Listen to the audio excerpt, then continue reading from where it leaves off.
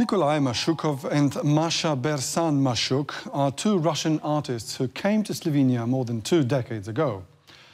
As fate would have it, they settled and sprouted new roots here. Now, their creations enrich Slovenian art, including numerous sacral buildings.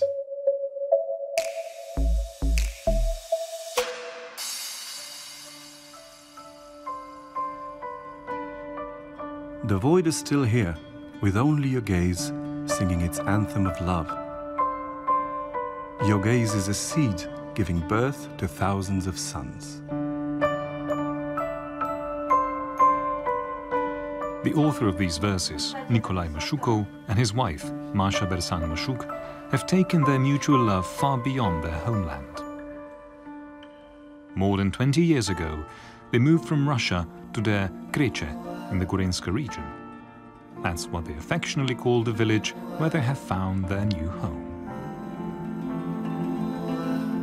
Nikolaj Mashukov, an academically trained sculptor, painter and writer, has been studying the Logos for the past 30 years and had developed an integrated visual approach for his exploration.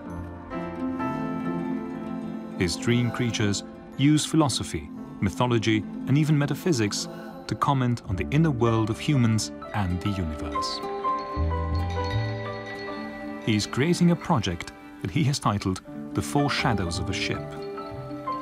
So far, he has finished the first 3 parts: Fellow Travelers, Passio and Chaos. He's just beginning the 4th part, entitled The Travels of Amateurs. Когда я начинал ту затею, я по провинции не был в целоте представлял. When I began working on the project, I never imagined it being so comprehensive. Now, years later, I see that it's only beginning to open up new doors for me. I've just skimmed the surface. The topic is so deep that you could work on it for 100 years without ever reaching the bottom.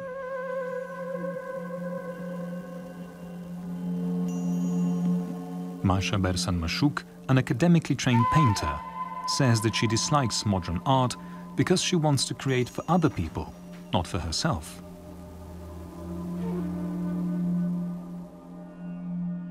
She pays tribute to the greatness of classical art through her paintings, as well as through her sacred wall and ceiling murals, which she is commissioned to create.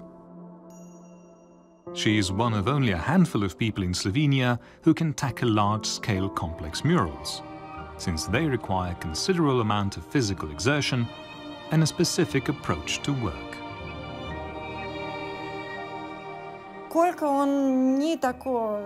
Kolka, he doesn't paint the way I do. He first imagines something and then develops a composition. But I just see a ceiling or a wall, and that surface commands me. I need to feel it, and then I paint what I feel without any plan. And that is the joy of the process. The couple tackle numerous commissions together. So far, they have decorated 150 chapels and 10 churches in Slovenia. The largest church mural measured 140 square meters. They always divide up their work. Nikolai tackles the walls, while Masha takes on the ceilings. Working together is hard. Each artist has their own vision. I see things a bit differently. It means a lot to me that Kolka is an artist, because no one else could live this kind of life.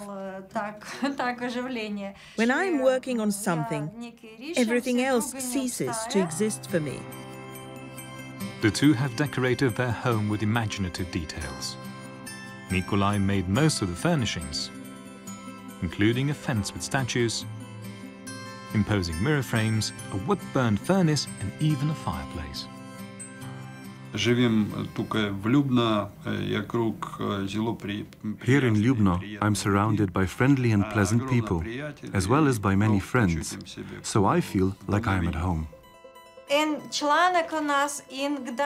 When I was given an article about us, I was so happy and surprised to see how it describes our entire Slovenian journey in one single sentence. And I'll use my best Slovenian to read it.